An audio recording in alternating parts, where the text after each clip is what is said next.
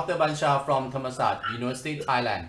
So thank you Linwatech and Lemitech team, Professor Lee, for this kind invitations. I'm talking about the 3-in-1 hole, a new less invasive and speedy rotator cuff repair using triple loaded Y knot and pop lock. So this article changed my concept about the knot tying and the fit from the medial row. You see from the video, you can see that the vascular obstructed by the knot tying. Okay, and this article mentioned that the conventional suture bridge technique may have up to 59% of type 2 tear or the musculotendinous tear of the rotator cuff. Okay, so it's less common in single row and not less suture bridge technique. So after this, I look in the articles. Professor Lee also report about his modified Mason-Allen medial row stitch. They have less type 2 tear comparing to the conventional knot tying technique.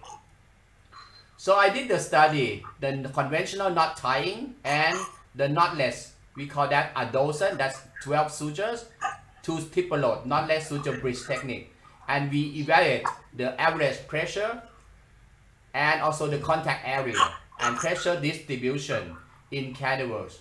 And we found that in the conventional knot tying, there is a lot of very high contact pressure at the medial footprint comparing to the knotless, okay, suture bridge technique. And that's why we have type 2 tear, because of the very high contact pressure at the medial footprint. Okay. And also we evaluate the contact area. We found that the contact area of the knotless adolescent suture bridge technique is significantly higher comparing to the conventional knot tying technique. Okay. So after that, we did the knotless. Okay, we stopped doing the knot tying. We do knotless. Okay, and we found that our result is getting better. We have less type 2 tear, and our retaliate is less comparing to the knot tying group. Okay, so this is one of the patient referred to me. Yeah, he has the rotator cuff tear after the very nice rotator cuff repair. You see that the tear site is proximal. This is at the musculotendinous junction. You see that the tear site is at the medial footprint. So I did the rotator cuff revision for this patient without removing the footprint. Okay, so after that, we use a triple load Y knot and also the pop lock. So after that, the patient have good results, and you see the MRI is healed nicely. Okay, this is the knotless suture bridge, and we published this article, the technique to repair the musculotendinous tear or type 2 tear, and report in the arthroscopic technique. And we prefer this technique very much and try to popularize this technique because it's more anatomic reduction, decreased dog ear formation, better pressure distribution, and decreased tension at the musculotendinous junction, result in type 2 tear. But one day I talked to Professor Juhan-O. Juhan-O said, "Oh, Bancha, your technique looks so nice. Why don't you put the camera into the joint to see what happened inside? Okay, you look from outside is nice." So I believe him. So after that, this is one example that also changed my practice. You see that I did the very nice, very secure fixation, a dorsal suture bridge. When I put the camera inside the joint, oh my God, you see that there's the medial row is not compressed. But this patient, I make one knot in the back and not less in the front. So you see that in the back here, this one is very nice contact, but this one I didn't tie the knot. They still have gap underneath the rotator cuff. So that changed my practice. Thank you, Dr. Juhan-O. Okay, you see, look outside is good, but there's a gap inside. Okay, so after that, I try to change my technique. So even these patients, she has the gap underneath the rotator cuff. I check the MRI post-op. It looks not too bad. So that's why my result is good, because even I didn't tie the knot, but the cuff looked nice. But I'm not sure that it is really good because from the view you see that there's still the gap underneath. So I propose this idea. We call this a 3-in-1. Okay, not hole in one. This is 3-in-1. Okay, so one hole I put 3 sutures. 1, 2, 3, 4. You will have 12 sutures. So these 12 sutures you go 3, 3, 3, 3. So you see the color is different, right? So we try to go to the anterior part. This is the comma tissue area. Also we going to the infraspinatus because we want our rotator cuff to be very, the footprint will be very wide, suture attachment, and area of contact will be wider. Okay, so after that you just tie 3 knots. The first knot is the yellow one, the second one is the white one, and in the middle you connecting the front and the back. I use different sutures so I will not confuse the green one and the purple one. Okay, and we leave this 6 sutures on the middle side. Okay, so you understand, we have 12 sutures but we make only 3 knots. Okay, so and after that you spread your suture like this. Okay, so in the lateral low there will be 6 and 6. Okay, so that's combining the knot tying and knotless. Okay, this is the hybrid. We didn't tie the knot that much because if you tie the knot you make a too close, you can cut through the tissue. So that's why I make this spread.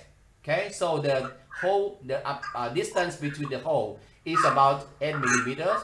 So you can see that this is after repair.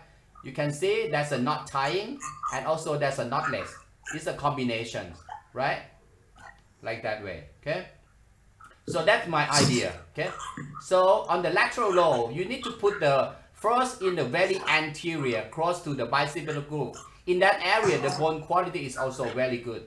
In the back I try to put my anchor very close to the infraspinatus. That area is very close to the posterior cortex. Okay, so that area also have very good bone stock. Okay, so using this technique you widen the lateral footprint also, so the suture bridge will be very wide and you have better contact area. I use big chair position, so when I put the anchor in the back I do internal rotation. When I do anterior anchor I put external rotation. So it's very easy for the big chair position, but for the lateral decubitus maybe it's not so easy to rotate like this. Okay, so that is my easy, believe me. Yeah, so like this is an L-shaped chair. So first you need to decide, this is a comma tissues. You put the first hole here, second one here, third one here, and another one close to the infraspinatus. Okay, so you need to have the good design like this one. First we make a microfracture at the footprint. Okay, we use the triple load, why not? Okay, and then pass the suture in. Okay, like we design. If there's L shape, very important, you need to secure this apex. We call the apex reduction. So you pass one suture in the anterior cuff into the rotator, into the comma tissues. Okay, so the hole, the distance between the hole will be wider because we try to spread it. So you have less chance of the strangulation. Okay, and then we put the pop lock on the lateral side. Okay, like that way. Okay, so this is the way I do. Okay, for the lateral low cuff. Okay, that way you have combined knot and knotless. Okay, so this is an article for that. If you put the anchors too far to lateral, you can cut through the tissue. You should put it medial to the rotator cable, right? The hole between the rotator cuff should be not too close. If you go too close, you can cut through the tissues. If you put 8 sutures into the rotator cuff, you cut through. That's why there's a lot of type 2 tear in the past. Okay, so now I know we need to spread it wider. Okay, so we still have the row of the suture bridge, knotless suture bridge for the bursal side tear. So for bursal side tear, I try to preserve my articular side, and we can use this suture bridge. Okay, for the bursal side tear. Okay, no knot tying for this bursal side tear, and we publish this in the arthroscopy journal. So another patient, this is a massive rotator cuff tear. She has supraspinatus, infraspinatus tear is a very big size tear. So first, you need to release the rotator cuff from the coracoid process.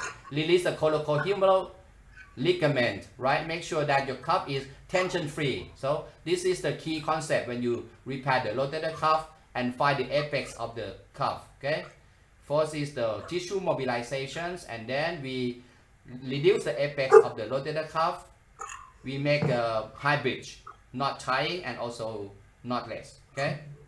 And finally we get this result. Okay, so this is the MRI after the surgery, and she has a good function after that.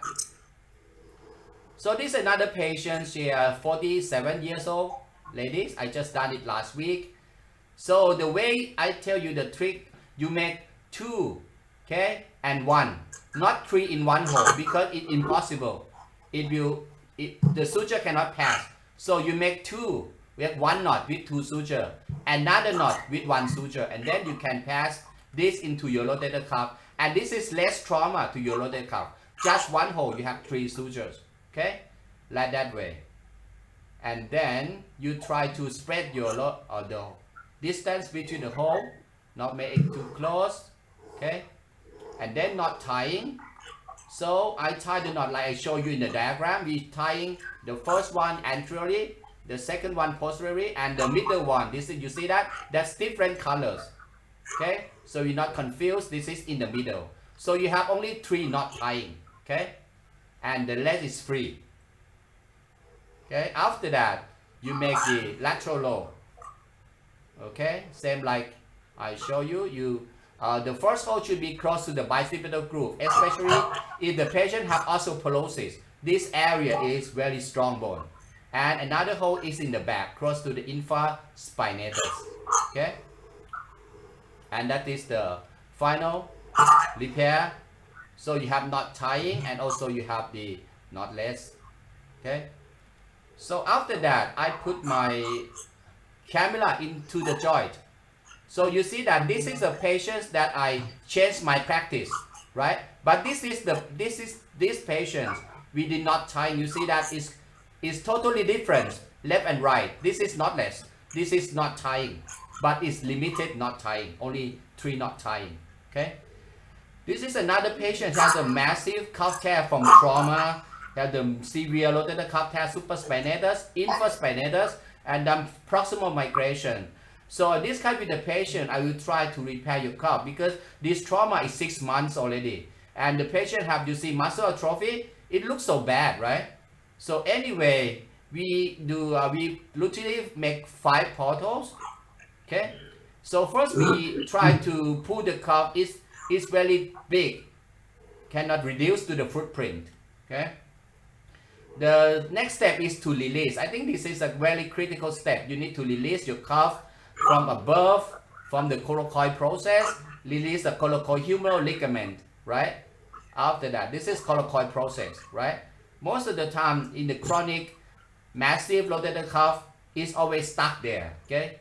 After you release that, and also this patient, I try to release the capsule, also the IGHL and also NGHL. Okay, the post that would reduce the post-op stiffness. Okay, medial side most of the time I use only 2, but this patient we use 3 because it's extending to the infraspinatus also. Okay, and then we pass the suture in. Okay, so after that we make a knot tying on the medial side, and we try to reduce the apex. Okay, this is like a big L-shaped tear. Okay, so we tie the knot. Also we combine, and this is the but the lateral row we always use only 2 lateral row. This patient I use 3 medial row, right? But for the lateral row I put 2, right? 1 close to the bicep groove, right close to the posterior cortex, right? So that is the, actually a pop lock can put 7. The maximum I put is 7, right? This patient I think I put 7, not 6. 7 and 7, right? So post-op rehabilitation, we need to be very gentle because it's a very massive tear. So this is 3 months after that. The patient is good. External rotation is getting better. He is a foreigners. He is a Western. Yeah, and also his cup function is getting much better. Before surgery, he is the pseudoparalytic patient, and this is cup healed nicely. Okay, this infraspinatus and also supraspinatus healing. So we collecting the patients now using this new technique, and till now we quite happy with our results. Comparing our knot tying, totally knotless. So I'm in the middle. I'm in the middle. Professor Lee, yeah, my teacher, Dr. O, my friends. I'm in the middle. I'm knot tying with knotless in the middle. The benefit of this technique is less trauma to the cuff. You have only 4 holes in your cuff, less blood supply disturbance, less strangulation, and less operating time. Okay. Thank you very much. This year we moved our APCAS 2020 to December. This is pre-course. Is the irreparable rotator cuff course with 3 musketeers, Teru Mihata, El Hassan, and Pascal Balo. Okay, please come to Thailand. See you in Thailand in December 3 to 5, and visit our website apcas2020.org. Thank you.